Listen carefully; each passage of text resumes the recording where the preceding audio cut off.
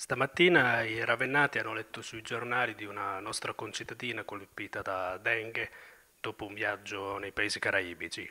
Ma che tipo di malattia è questa Dengue? È una malattia virale acuta con sintomi importanti di tipo febbrile, dolori articolari molto intensi, la chiamano febbre spacca ossa proprio per questo motivo. Può dare disturbi anche di altro tipo gastroenterico e anche di tipo neurologico.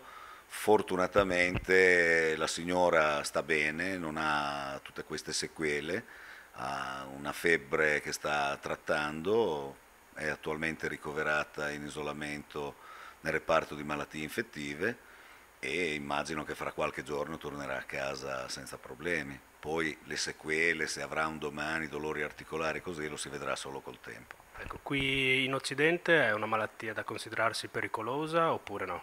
Ma la malattia è da considerarsi pericolosa di per sé. In Occidente ci sono casi, direi in tutto il mondo, in Europa, in Italia, fortunatamente sono casi sporadici, non ho notizie di epidemie, mentre invece nei paesi africani, asiatici, sudamericani ormai la malattia è diventata endemica e quindi ormai si curano gli ammalati più che curare l'ambiente, la disinfezione, la disinfestazione. Non, non ci sono alternative, quando si è sviluppata dentro la popolazione e diventa endemica, secondo me non ci sono più le condizioni per intervenire su vasta scala con disinfestazioni come stiamo facendo noi adesso per evitare di trovarci poi casi secondari successivi a questo caso.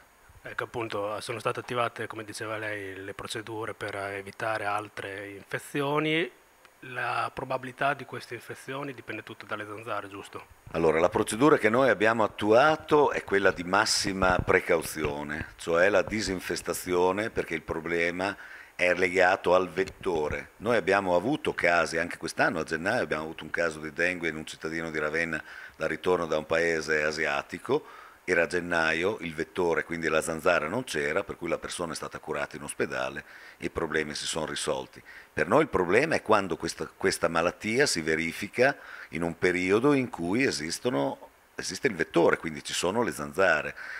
E in questo caso noi abbiamo attuato la massima cautela possibile in questi casi, che è quello di isolare il paziente, che tra l'altro era stato molto bravo già di per sé, perché probabilmente conosceva già quelle che potevano essere le problematiche della malattia, quindi si era autoisolato, si era cosparso di repellenti per gli insetti, anche perché vivendo in famiglia cercava così in questo modo di evitare il contagio alla famiglia, è stata chiusa in casa con aria condizionata e ha accettato, pur non essendone obbligata, di essere trattata all'interno di ospedale in una zona protetta. Poteva anche rimanere a casa e fare le cure a casa.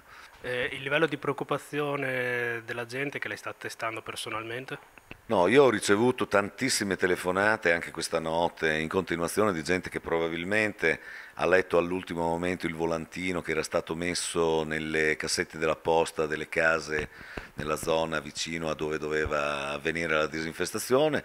No, preoccupazione non ne ho visto.